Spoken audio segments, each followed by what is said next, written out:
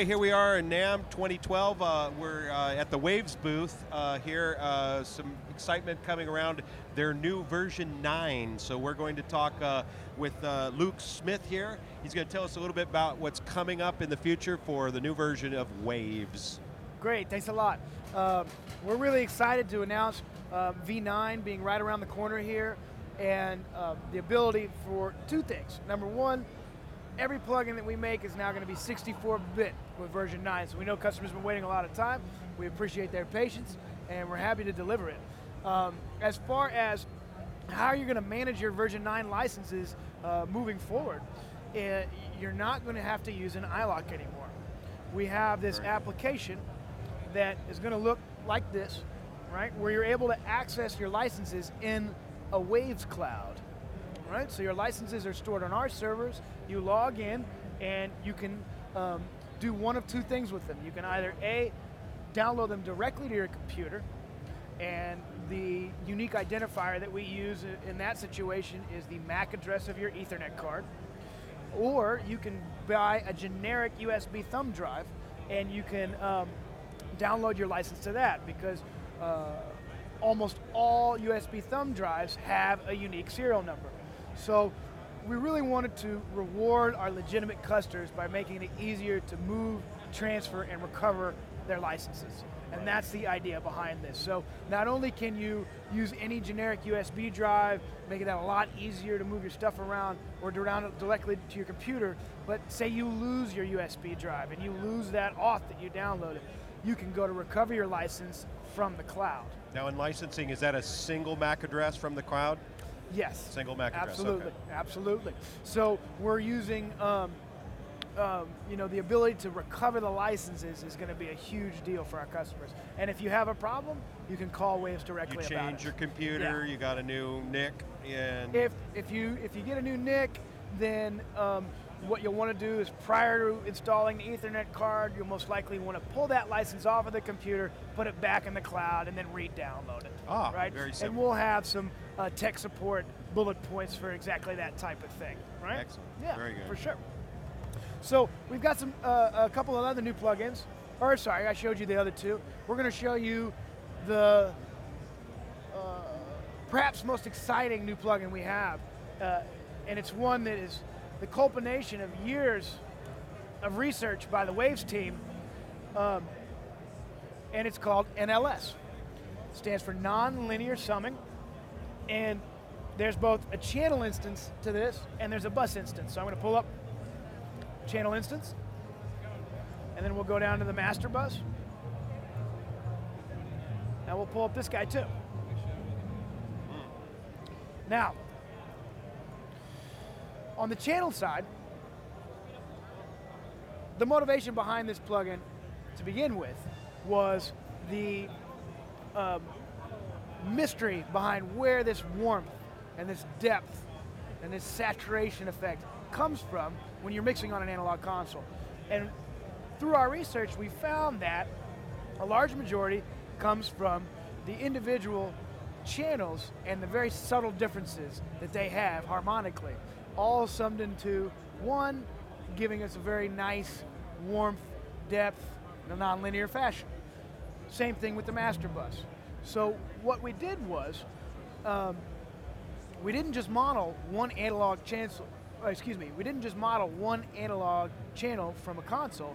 We modeled 32 channels from 3 different consoles, and we went to our artist endorsees to actually model some very, very, very nice special analog consoles. So we had Spike Stent, who's a producer in Los Angeles, who has a really nice SSL 4000G.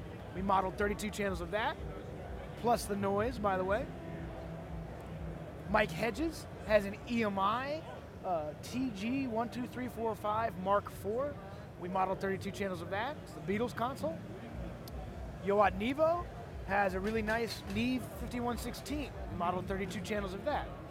And so the workflow here is that you can use the channel instances one of two ways. You can either A, put them on every track prior to mixing, so that would be on the first insert slot, using them as a preamp idea, or adjusting the input trim of your analog console, right?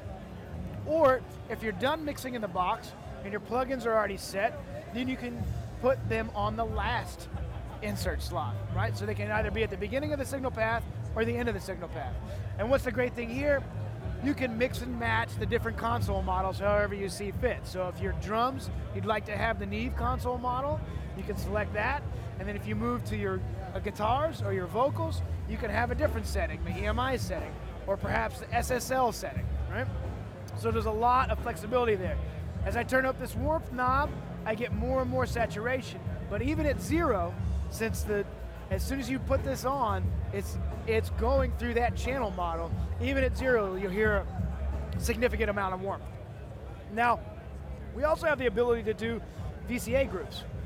So the VCA groups allow you to have master control over here on the bus instance. So not only did we model 32 channels of each of these consoles, but we also modeled the master bus of these consoles. So you can have Neve channels hitting an EMI bus. You can have you can have Spike's SSL channels hitting a Neve bus, you know? Hybrid console. Absolutely. Now, That's really quick before you go on, one thing I was curious about is that, if you've already got stuff put together and you're adding this as an afterthought, are you usually, though, wanting to have this at the front of your chain? You know, would that make more sense? Or does it really matter? I don't know if it matters a whole lot, but you do get a slightly different effect. So I would recommend that customers try both ways to see which they find more desirable. Okay. For me, I kind of like it to have it on the first insert slot, but that's not necessarily that just seems logical true for everybody. It doesn't have to be that way, and you still hear a very perceivable effect when you put it on the last insert slot too. Good question.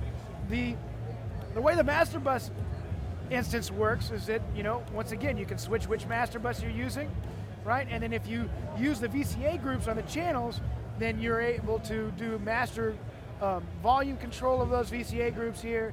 You can bypass the setting, the modeling itself. You can turn the noise on and off. You can adjust the warmth of just your drums group, and then keep the guitars group where, at noon, kind of whatever you want.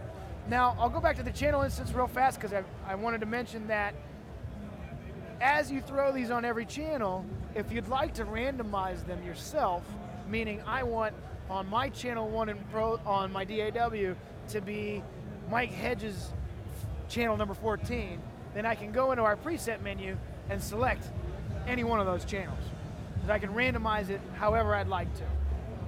Now, when you guys were going through these, modeling the different channels, were you finding like significant differences on these consoles, or were they very minute? But it's what makes that coloration. It's an excellent question, and these consoles had all been recapped and had definitely a once-over prior to us modeling it, obviously. So the harmonic differences are noticeable, but not hugely, right? So that's going to be more of if you're starting to randomize them yourself, I would imagine when you start to do it on 8, 10, 12, 15 channels, that you'll start to hear the effect more prevalent.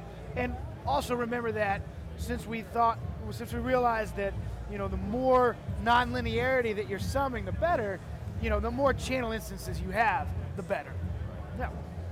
And that's essentially it. That is it. Yeah. Okay. And version 9, is that all you've announced so far? Is there more plugins that are coming that nobody? We know we've got those: the in-phase, the WLM, which is already out, and the NLS, and then V9. So NLS is going to be March or so, and that's the big announcement. The 9 is then obviously in March as well. Should be around March. Okay. Yeah. Should be around March if everything goes well. All right. Well, there it is. Namm 2012. We're here at the Waves booth.